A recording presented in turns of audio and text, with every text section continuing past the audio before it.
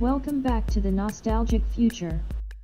In this video, I'm going to show you how to install the homebrew channel via LetterBomb. And we're going to need a small SD card, and I like to use a USB drive to install all of my backup games. So I'll teach you how to do that as well. Now before we can get started installing LetterBomb, we need to get a 2 GB SD card or smaller. If you only have a larger one, you can use the disk partition wizard to delete the entire partition and then create only a small 2 GB partition, and make sure to format it as FAT32. That's very important.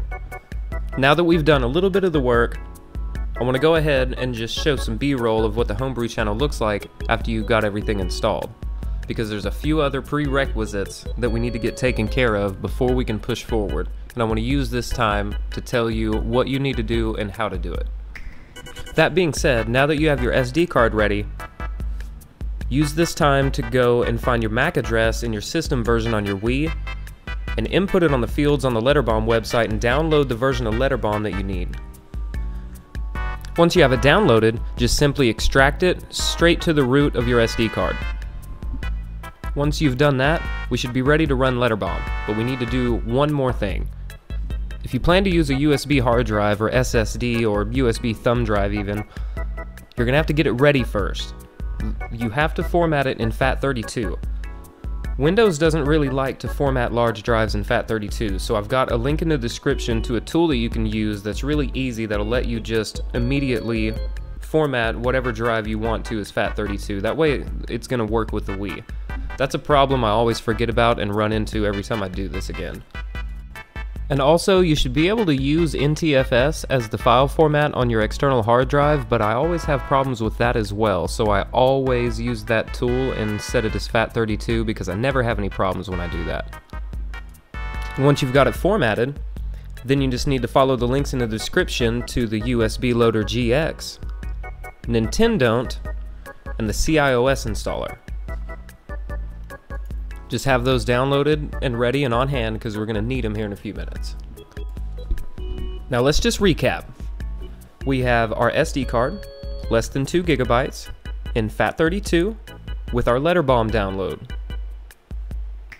We have our USB drive, also formatted in FAT32 because we're going to need it as soon as we get the homebrew channel installed to install USBLoaderGX, Nintendont, and the CIOS installer.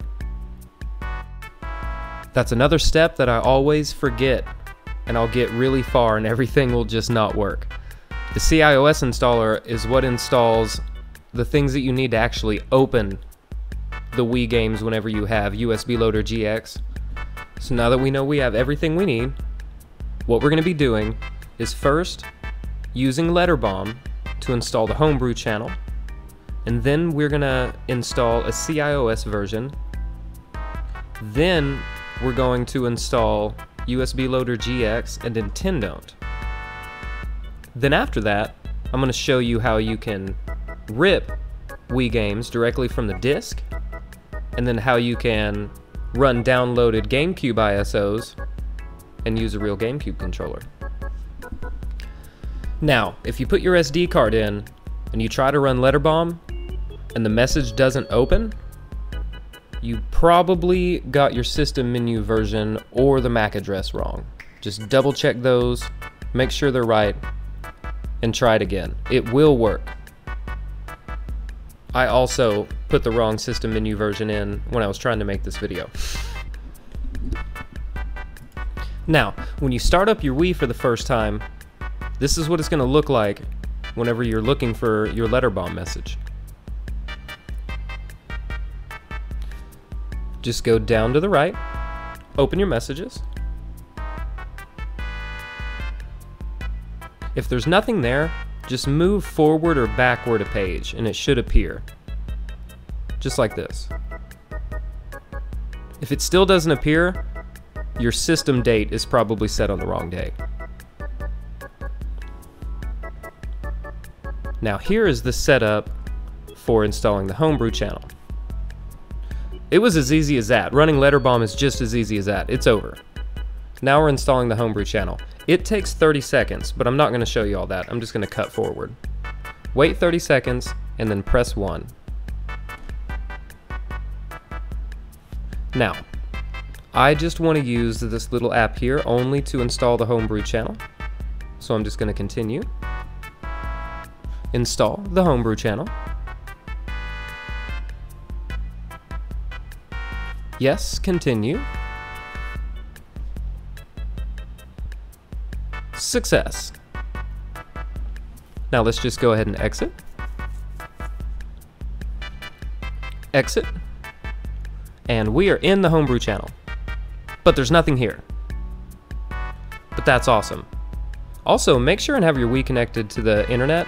That's going to come in handy with this.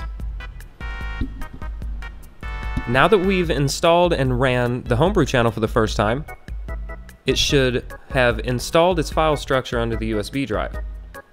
So unplug your USB drive from your Wii, go to your computer, and you should see an apps folder. If you don't see an apps folder, create one.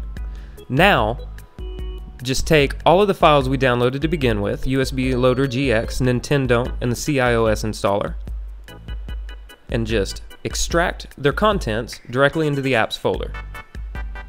That's the way that you install apps to the homebrew channel. Normally. You normally just take the files that are inside the download for whatever app you're downloading and just extract them straight into the apps folder on your USB drive for the Wii. Then they just appear. You can see here I've got most of the emulators installed from the final link in the description down below. But now we need to install the CIOS version. You should now see the CIOS installer on your homebrew channel. Just open it and follow the on-screen prompts. First of all, just press any button to continue. Now, we are going to set specific settings here. What it's going to end up being, I have a link in the description as well. We're going to use the version 10 beta 52. We want base 57, and then slot 249, then finally version 65535. Check to confirm, and then continue.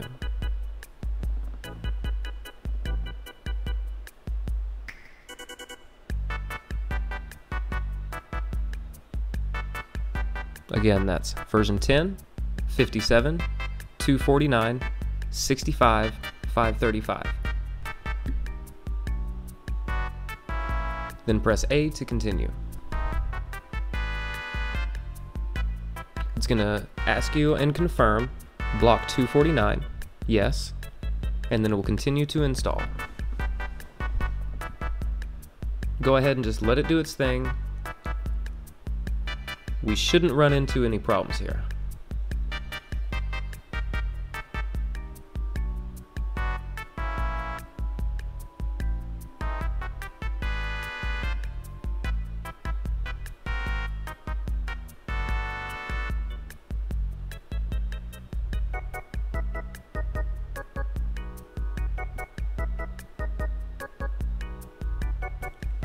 And if it looks like it's paused, just let it continue.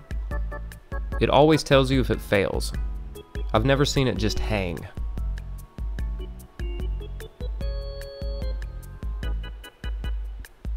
Okay, so what we're seeing here is block 249 should be green, which confirms our install was successful, and we can exit.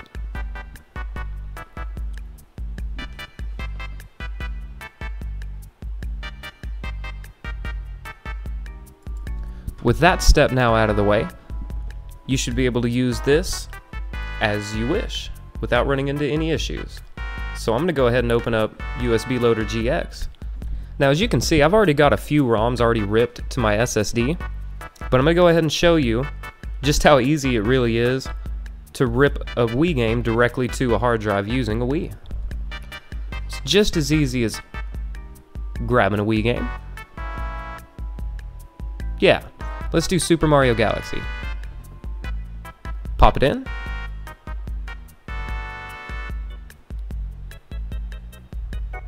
Disk insert detected. Go ahead and install. Now, this takes quite a long time. You are just ripping a DVD. It's gonna take a few minutes. So I'm not going to show the entire install on video, I'm just going to cut forward. I also love that the light stays on the entire time you're ripping the game as well, or at least this one does. And once you have waded through your install, if you're connected to the internet, it should download the thumbnail, which is awesome. Now that we've got the Wii side covered, and yes, you can totally just download the appropriate Wii ROMs, and they'll show up as well. Let's run Gamecube. Set Nintendont to USB. Now, you can just boot Gamecube games straight from the disc, or you can put game ISOs in a specific folder on the USB drive and boot them straight from there also. It's really handy. Now, as you can see, I had a lot of Gamecube games already backed up on that USB drive as well. And you can see there just above the boot Gamecube disc, examples of the paths that I use for my ROMs. USB, just a folder called games, and then said ISO. Let's go ahead and just give one a try. I know in this video there's a lot of information, and getting a Wii hacked and getting it able to back up discs and run downloaded ROMs and run Gamecube downloaded ROMs it's really painstaking, and it takes a lot of effort. But once you get there, it's so fantastic, especially after some time and you get a library built up of a few games and you don't have to really tinker with anything anymore. It's the perfect emulator.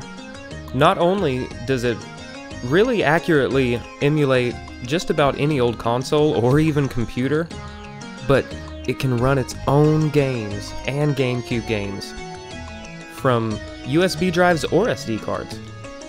So as far as Nintendo consoles go, this is the gold standard to me for emulation. And as always, I appreciate every one of you, especially this time the ones who stuck around all this long. It's been a lot of fun, and I hope to see you back on The Nostalgic Future.